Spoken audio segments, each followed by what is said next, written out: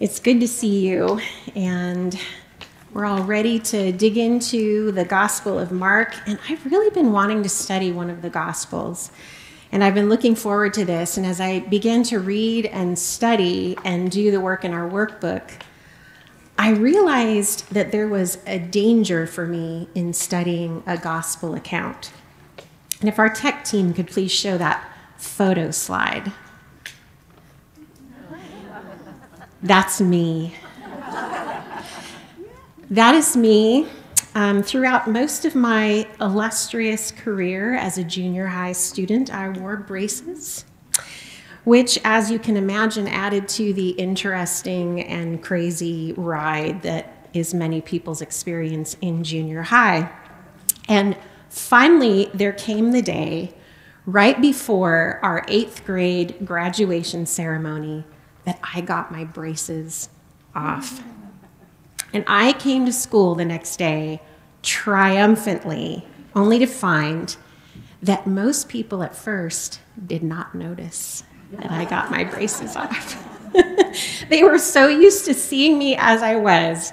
They were so familiar with me that they didn't see something transformational that had happened. And I think that this is so similar to how we can grow a little too accustomed, a little too familiar with the gospel story. So that's the danger that I realized about myself, but I don't want to be so used to reading these accounts that I miss what God has to teach me. So let it be our prayer that God gives us fresh vision to see the wonder of all that he's done for us in the good news. Well, Don did a great job last time with our kickoff, giving us an overview and introduction to the book of Mark the last time we met. And we can certainly see just these first few verses in that it is a fast-paced, action-packed account. But before we get to our passage for today, I want to read to you a list of items. And as I read, I want you to be thinking about what these things have in common or what they represent. You ready? Okay, so here's the list. Gutenberg Bible, Boston Tea Party, Industrial Revolution, Wright Brothers, penicillin, Pearl Harbor, color television, I Have a Dream, moon landing, mobile phones, Berlin Wall, September 11th, 2001. Well, you've probably guessed by now that what all these things have in common, what they represent, are major turning points in human history. They are events or inventions or people or landmarks that changed the course of history from that time forward, and life was different for all of us afterward. And you know this list could go on, but there's one event not on that list that was history's greatest turning point, an event which not only changed the course of history for humanity in this life, but in the life to come. It was the coming of Jesus Christ.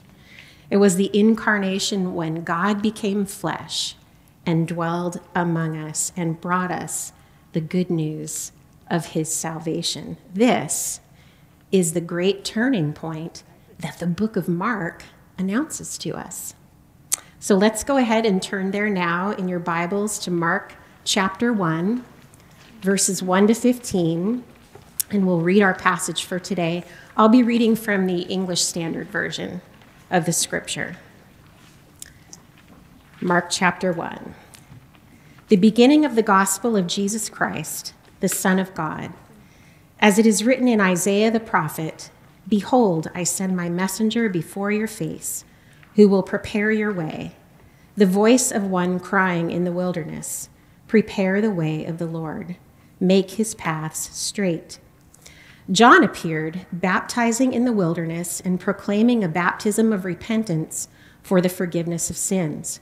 And all the country of Judea and all Jerusalem were going out to him and were being baptized by him in the river Jordan, confessing their sins. Now John was clothed with camel's hair and wore a leather belt around his waist and ate locusts and wild honey. And he preached, saying, "After me comes he who is mightier than I, the strap of whose sandals I am not worthy to stoop down and untie. I have baptized you with water, but he will baptize you with the Holy Spirit." In those days, Jesus came from Nazareth of Galilee and was baptized by John in the Jordan. And when he came up out of the water, immediately he saw the heavens being torn open and the Spirit descending on him like a dove. And a voice came from heaven, "You are my beloved Son. With you I am well pleased." The Spirit immediately drove him out into the wilderness, and he was in the wilderness 40 days, being tempted by Satan. And he was with the wild animals, and the angels were ministering to him. Now after John was arrested, Jesus came into Galilee, proclaiming the gospel of God and saying, "The time is fulfilled, and the kingdom of God is at hand. Repent and believe in the gospel."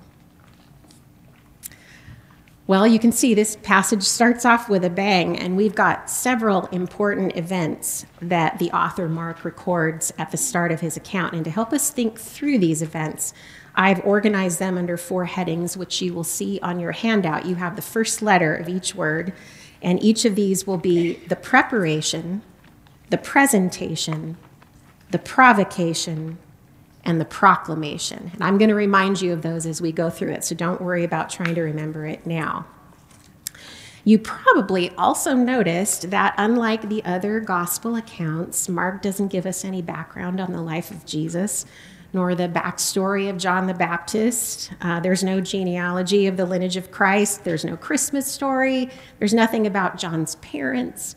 There's no mention of Jesus' interaction as a boy with the religious leaders in the temple in Jerusalem. We've picked up the story at the start of Jesus' earthly ministry, but this is Mark's intention. This is the grand opening, if you will. Not that we would think of the Christmas story as a soft opening, but remember, we've had a 30-year gap between those events and the beginning of Jesus' ministry.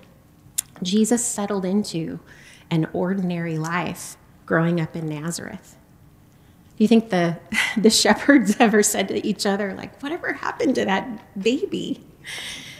And although we can fill in some of the blanks left by Mark from the other gospel accounts, just like Dawn was talking about earlier, we also need to realize that his purpose for writing is driving the story. And God has important things to reveal to us through Mark's unique account. Mark is emphasizing important events that support his purpose statement, which we see in the very first verse. Mark's purpose is to tell us the beginning of the gospel of Jesus Christ, the Son of God. Now, this is a little bit of a recap, but when we first read this, we might tend to think of the word gospel as a category of literature, but that's not what this is saying. What this and all the gospel accounts are pointing to is the idea that gospel means good news. It is the announcement of good news as reported by Matthew, Mark, Luke, and John under the inspiration of the Holy Spirit. And in this case, we're looking at what God inspired Mark to record. This is the announcement of the beginning of the time of salvation prophesied about by God in the Old Testament, such as we read about in Isaiah 52:7, where it says, "How beautiful upon the mountains are the feet of him who brings good news, who publishes peace, who brings good news of happiness, who publishes salvation, who says to Zion, your God reigns." How about the passage that the Lord Jesus read about himself from Isaiah 61, 1-2, that says, "The Spirit of the Lord God is upon me, because the Lord has anointed me to bring good news to the poor. He has sent me to bind up the brokenhearted, to proclaim liberty to the captives and the opening of the prison to those who are bound, to proclaim the year of the Lord's favor. And remember that Jesus told those who were listening to him, today, this scripture has been fulfilled in your hearing. Well, as I said earlier, this announcement describes the most important turning point in history. And commentator William Lane puts it this way: Mark announces Jesus' coming as an event that brings about a radically new state of affairs for mankind. So it's clear from Mark's opening statement that the good news is tied to the person of Jesus Christ. And the name Christ is a term that refers to him being the anointed one of God, or the Messiah, who would accomplish God's divine plan of salvation for his people and usher in God's kingdom as the long-promised, everlasting king from the lineage of King David. Mark also tells us that Jesus is the Son of God, meaning Jesus is one in nature with God. And Mark's whole focus from this point on will be to demonstrate this truth about the person and work of Jesus Christ. We also see that this turning point begins with a key figure prophesied about in the Old Testament, the forerunner who will prepare the people for the coming of the Messianic King. Mark notes that this is a fulfillment of prophecy. God is keeping his word. And he takes us to a couple of passages that he's merged together from Malachi 3:1 and Isaiah 40, verse 3. They describe this special messenger and his special assignment, and he quotes them in verses 2 and 3 of Mark chapter 1, which says, "Behold, I send my messenger before your face, who will prepare your way, the voice of one crying in the wilderness, prepare the way of the Lord, make his paths straight." Well, this brings us to our first heading, the preparation. The preparation. To use Mark's favorite word, immediately, we see that immediately following this quote from the Old Testament, we are told that John appeared and that he was baptizing in the wilderness and proclaiming a baptism of repentance for the forgiveness of sins. Mark would have us know, says commentator Alan Cole, that the gospel era was ushered in by John. And William Lane adds that it was not for John's own sake, but as the beginning of the unfolding drama of redemption, which centers in Jesus of Nazareth. Here is our special messenger sent to prepare the way for the coming of the Messiah, ushering in this new era, and this preparation involves baptizing and proclaiming the need for repentance. And crowds of people were coming out to the wilderness in response to John's ministry, repenting, confessing their sins, being baptized in the Jordan River. But we should note that this wasn't referring to Christian baptism. This is before Jesus commissions his followers to baptize disciples after his resurrection. This is more like a ceremony of purification in order to signify a change of heart, of mind, of purpose in a person's life. That's what the word repentance means, change of mind. So this preparation for the way of the Lord, this making of straight paths, involves the straightening out of the attitudes of the people toward God and toward their sin. This wasn't preparation of physical roads, it was the preparation of hearts and minds that needed to turn from sin in order to respond in faith to the good news of the salvation being brought by God's anointed one.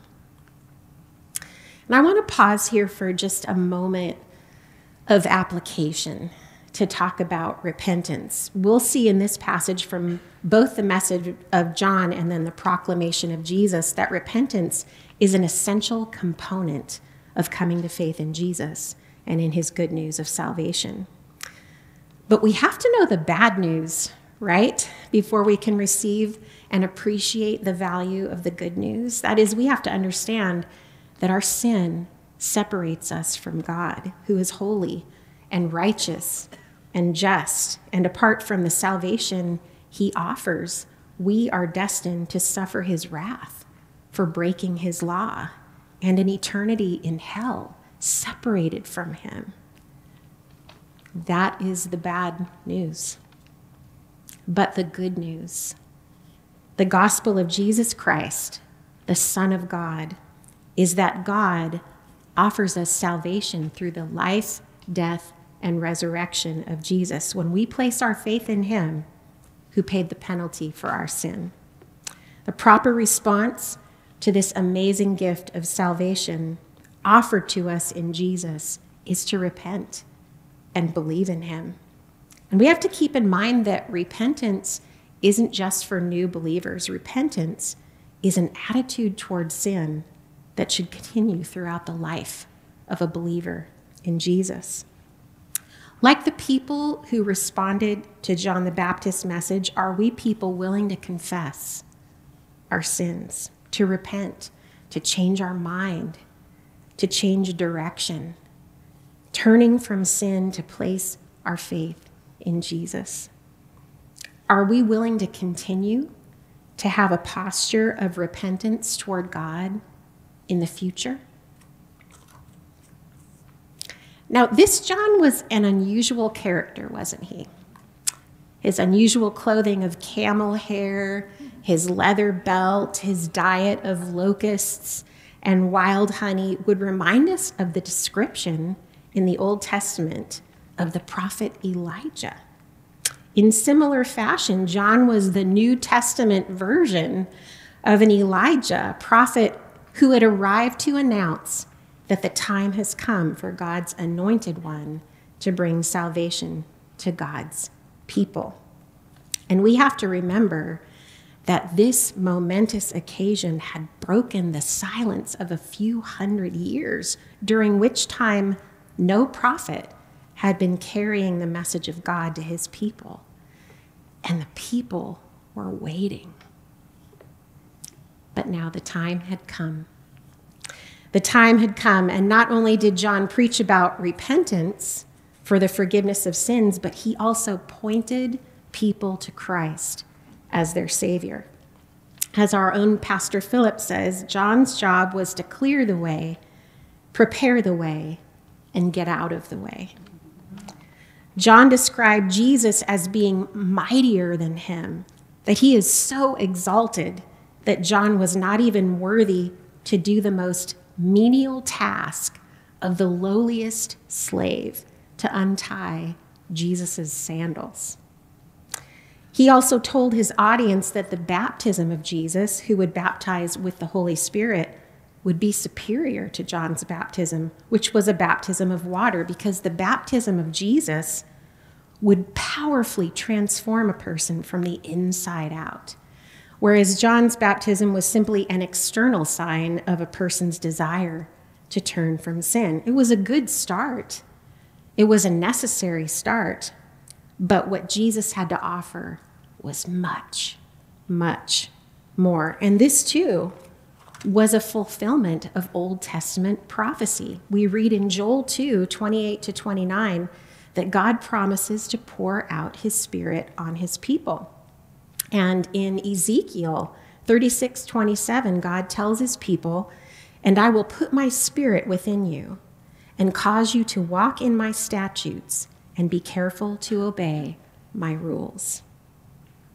So what God had promised was later fulfilled in Jesus as he would baptize with the Holy Spirit. And we'll see the Holy Spirit mentioned 3 times in these first 15 verses of Mark 1. Jesus' ministry is a Holy Spirit-empowered ministry. So John makes this declaration about Jesus, and in the very next verse, we are introduced to this exalted one. And we're told that in those days, Jesus came from Nazareth of Galilee and was baptized by John in the Jordan. And when he came up out of the water, immediately he saw the heavens being torn open and the Spirit descending on him like a dove. And a voice came from heaven, "You are my beloved Son, with you I am well pleased." Well, now this brings us to our second heading, the presentation. The presentation. We are presented with this person that John has been talking about, Jesus of Nazareth, and two things take place. Jesus is baptized by John, and second, we have this supernatural appearance of the Holy Spirit descending on him, the heavens being torn open like a curtain, and the voice of God speaking from heaven about Jesus. Well, this is a striking event for a couple of reasons. I mean, first of all, we see that Jesus is baptized by John, which might have us puzzled. Because why would Jesus participate in a baptism for sinners in need of repentance and forgiveness? Jesus was sinless. He didn't have any reason to repent. Well, we know from the gospel account of Matthew that John initially objects to baptizing Jesus for this very reason, but Jesus tells him to permit it to fulfill all righteousness. So the purpose of Jesus' baptism was not because he needed to repent of his sins. It was to fulfill the righteous requirements of God because he lived in perfect obedience to God the Father. And remember, he would credit his record of righteous living to us believers as he would take on the guilt and penalty of our sin. Remember 2 Corinthians 5:21 says, God made him who knew no sin to be sin on our behalf, so that in him we might become the righteousness of God. Jesus was also baptized to identify with sinners in their need for forgiveness, the forgiveness that he would secure through his death on the cross. Pastor Philip says in both Calvary and the Jordan, he takes the place appropriate for the sinner, even though he committed no sins of his own. And John MacArthur says, the sinless lamb submitted to a baptism designed for sinners, a foreshadowing of the fact that he would soon submit himself to a death deserved by sinners. Thus it was fitting for him to be baptized in order that he might fulfill all righteousness, both as an act of obedience to the Father's will and as a way to identify with sinners for whom he would die as a righteous substitute. Well, secondly, what is amazing about Jesus' baptism is that we have this view of the Trinity, a word not found in Scripture, but used to describe the three persons of the Godhead, Father, Son, and Spirit. As Jesus is coming up out of the waters of baptism, he sees the Holy Spirit appearing and descending on him like a dove. Not that the Spirit is actually a dove, but this is a figurative term used to describe the visible sign of the Spirit alighting on him. Then the voice from heaven, which is God the Father, declares that Jesus is his beloved Son, in whom he is well pleased. Charles Spurgeon says the entrance of Christ upon his public ministry on earth was the chosen opportunity for the public manifestation of the intimate union between God the Father, God the Son, and God the Holy Spirit. Now remember that although Jesus was and is God, he laid aside the free exercise of his divine privileges in order to take on human nature and dwell among us. So the Holy Spirit descended on Jesus, anointing him and empowering him as the Messianic King for his ministry and for his mission.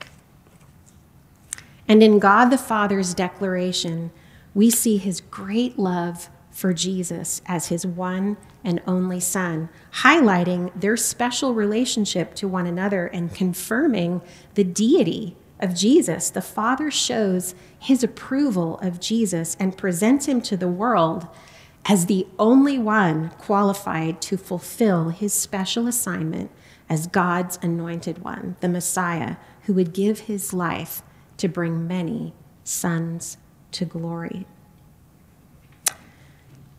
Yet, although this is a glorious moment, we read in verses 12 and 13 of Mark 1 that the Spirit immediately drove him out into the wilderness. And he was in the wilderness 40 days being tempted by Satan. And he was with the wild animals, and the angels were ministering to him. Well, this is an unexpected turn of events in this story, which leads us to our third heading, the provocation. The provocation. There's no time for celebration as Jesus is presented to the world because the Spirit immediately drove Jesus into the wilderness for 40 days. And once again, Mark's description of this event is pretty sparse. We find out more details from the other Gospels. However, one thing he includes that the others don't is the fact that Jesus was with the wild animals, which adds an element of danger that we wouldn't otherwise know about, along with the fact that the angels ministered to Jesus during this time. And since we know from the other accounts that Jesus went without food the entire time, we start to get a really good picture of Jesus' suffering over this time period, in isolation, in severe hunger, growing physically weak, in a harsh and dangerous environment, facing constant provocation from the devil for 40 days. Have you ever thought about that? We have that one account of the conversation between Jesus and the devil where he uses scripture to answer him back. But it was 40 days long that Jesus was being tempted by the devil, not just that one instance. 40 days. Now, when we read that the Spirit drove Jesus into the wilderness, we shouldn't think that this implies that Jesus was unwilling to go, but rather that the Spirit was impelling Jesus to go into the wilderness for the specific purpose of facing a battle with the evil one. And I think it's important to note that God is not doing the tempting, because according to James 1:13, he does not tempt anyone to sin, but God does permit us to be tested. In this instance, Jesus submits to the testing not because of any need to strengthen his faith or his character, but because he was demonstrating his complete power and authority over the devil as the righteous, sinless Son of God. Well, I'm indebted to Alistair Begg and Sinclair Ferguson for helping me think through the significance of the temptation of Jesus, which they say is not solely about teaching us how to respond to temptation, which it does, but rather it demonstrates the pivotal truth of 1 John 3:8, which tells us the reason the Son of God appeared was to destroy the works of the devil.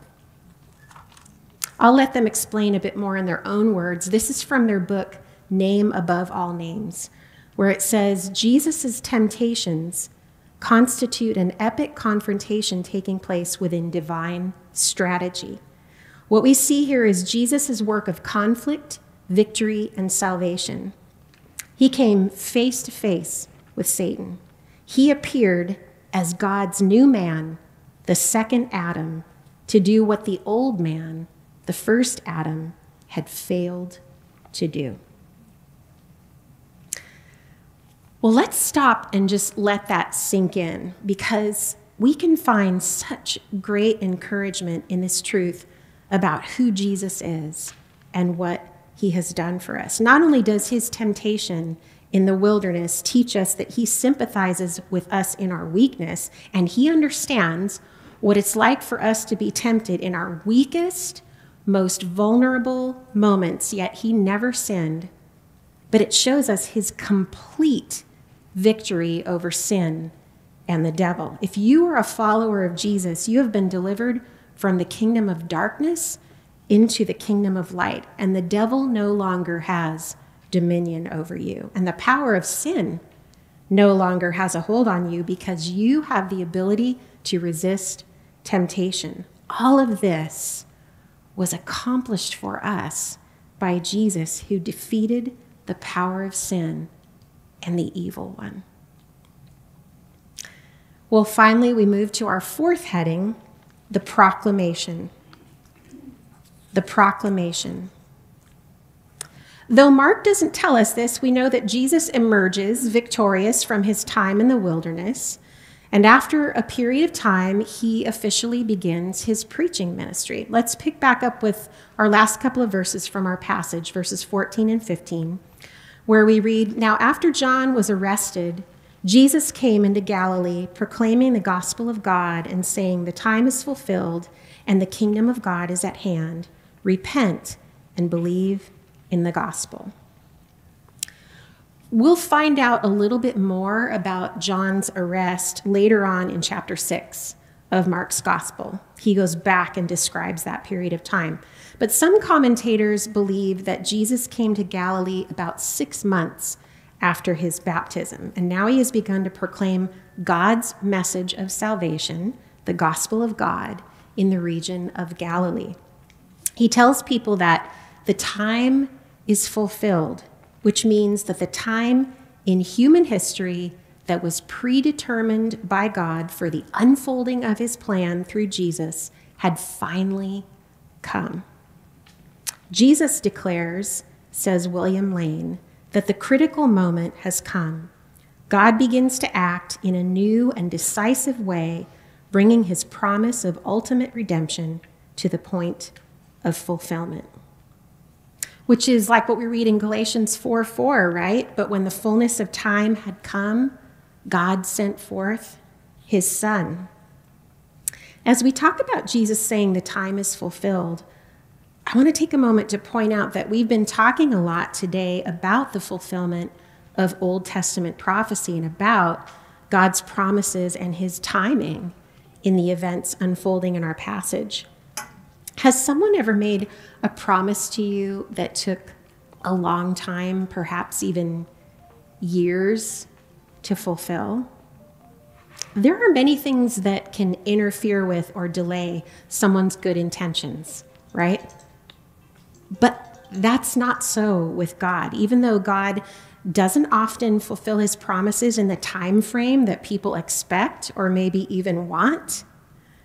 I mean, I'll bet God's people had been wondering why it took so long for the Messiah to come. But at just the right time, God sent his Son, as it tells us in Romans 5:6. Unlike people, God's timing is always perfect according to his perfect plans. Well, have you encountered disappointment in your life from people who didn't keep their promises to you? Well, what we know about the character of God, what we see evidenced in his word and even in our own life experience, is that he has kept and he is keeping and he will keep his promises. Our hope in him to keep his promises will never disappoint. What effect does that have on you, knowing that God's timing is always right and you can always trust in him to keep his word? Well, Jesus also tells people that the kingdom of God is at hand or near, which did not mean, as some may have thought at the time, that God was going to overthrow the Romans and liberate his people through a political revolution. The kingdom of God, which is the rule of God over his creation, had come near because the king of the kingdom, Jesus Christ, had arrived on the earth. In essence, says John MacArthur, Jesus is saying, because I am the king, wherever I am, my kingdom is present. And how does one enter this kingdom? Repent, says Jesus, and believe in the gospel. Now, we've already seen the importance of repentance in this process through the ministry of John the Baptist, but Jesus adds to this the most important element: faith. Those who would enter the kingdom must believe in the gospel, God's plan of salvation through Jesus. For without faith, says Hebrews 11:6, it is impossible to please him, that is God. For whoever would draw near to God must believe that he is and that he rewards those who seek him. Winston Churchill became the Prime Minister of Britain on May 10th, 1940, in the midst of World War II. And he was quoted as saying, "I felt that all my past life had been but a preparation for this hour and for this trial." And the British Imperial War Museum's website says, on the very day that Churchill fulfilled his life's ambition, Germany had that morning invaded France, Belgium, the Netherlands, and Luxembourg.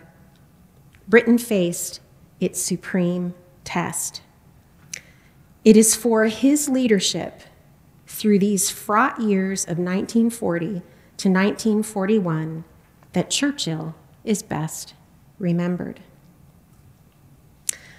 Well, certainly it is hard to picture, almost impossible to picture how things would have gone for Britain, for the Allied nations, for the world, if Churchill had not been at the helm of his country in this dark hour for the world.